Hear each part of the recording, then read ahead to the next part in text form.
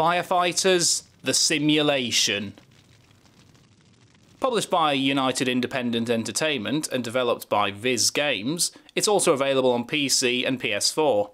It's also a repackaging of a game from 2013, the thrillingly titled Chemical Spillage Simulator. Woo! To be honest, I was intrigued by Firefighters: The Simulation, but since the price is rather steep if you're familiar with these types of games, and that it's available for much less on Steam, I decided to download the trial. As the title suggests, this game lets you play as an anonymous firefighter who's just joined a very Germanic fire service. After a brief tutorial, you get to play for real. You start off with just a basic fire van, but you'll eventually move up to larger pumps, turntable ladders and special vehicles. You also get a robot to pick up samples of spilt chemicals. Look out, it's a killer lot. Of course, as a firefighter, you'll get called to various emergencies in your operational area. This sounds exciting at first until you realise that most of the fires are confined to bins and can be extinguished rather quickly with just a few squeezes of the right trigger.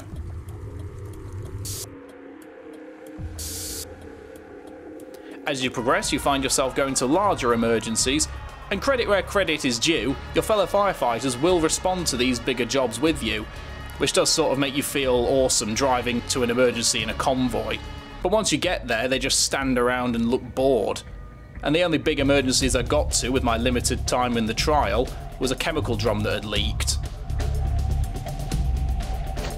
Thrilling. When responding to an emergency, they give you a little arrow pointing you in the right direction and a dot on your minimap, but the smallness of most of the fires still makes them difficult to find. There's very little indication of what you're supposed to do when a new piece of equipment is introduced as well. Case in point, I spent ages trying to figure out how to use the computer to analyse a chemical sample when all I had to do was open a door on my van. And I found that mostly by luck. You also have to complete day-to-day tasks in between emergency calls. You can practice your firefighting and rescue skills in the training area, and make sure your fire engine is kept clean. Yeah. As you drive your vehicle around, particularly if you're like me and don't like sticking to the roads, it will get dirty. Props to the developers for including that detail. But this leads to a mundane minigame in which you have to wash the vehicle. And people complain that GTA 4's car washes were a waste of time.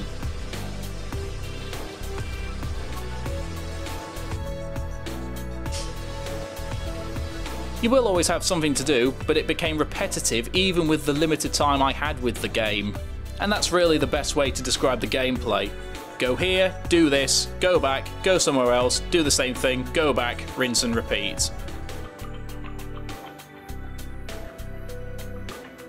It doesn't help that the controls are a bit shoddy. You'll find yourself getting stuck on staircases and walls half the time, and you walk so quickly it's hard to control. The vehicle controls aren't much better. Very slidey, and it doesn't feel like there's much traction. It feels more like driving a bar of soap around. The presentation leaves a lot to be desired too. Textures are bland and not very interesting. The towns you drive around are lifeless and empty, and oh my good golly, the people are all badly animated, dead-eyed zombies. Aside from acting as waypoints in assigned tasks, there's little to no interaction with them. The fire effects are just badly superimposed textures, and the water is just a simple particle effect. And when it gets dark, it can be really hard to see what you're doing or where you need to go. There's very little in the way of physics or cosmetic damage, save for the muck you get on the vehicles. There's no burn marks where the fire's been, and I found a glitch where the lights on my van didn't flash even though I had them turned on. I'll give it some credit though. The fire engines are quite well made, though I suspect they may have been purchased assets. And unlike most games like this where the vehicle is just stuck still and just the background moves, here the vehicles actually tilt as you go around corners. I mean, it still looks like it's stuck there, but a little bit of effort goes a long way, I suppose. And they've made some attempts at localisation, with English text on the vehicles on the console versions, though from what I've seen of the PC version, they've just left the German text on. Feuerwehr. Also, when you finish a task involving other vehicles or firefighters, they literally just vanish, leaving you to dredge back to the fire station on your own. But it's got bunnies! Aww. The sound isn't much better. Like a lot of simulator games, there's a generic stock music track playing through the whole thing that doesn't match the tone or subject matter, and it's way too loud. The characters don't speak either, with their dialogue limited to just text boxes. The sound effects themselves are okay though. And that's about as far as I got before my trial expired, which brings me nicely to the bottom line. This game is mediocre. It's not awful, and there are far worse simulators out there. If you're not put off by the repetition and can look past the shortcomings in presentation, then you might want to try this out. But if you're looking to live out your dreams of being a firefighter, then there are better games to do it in than this one.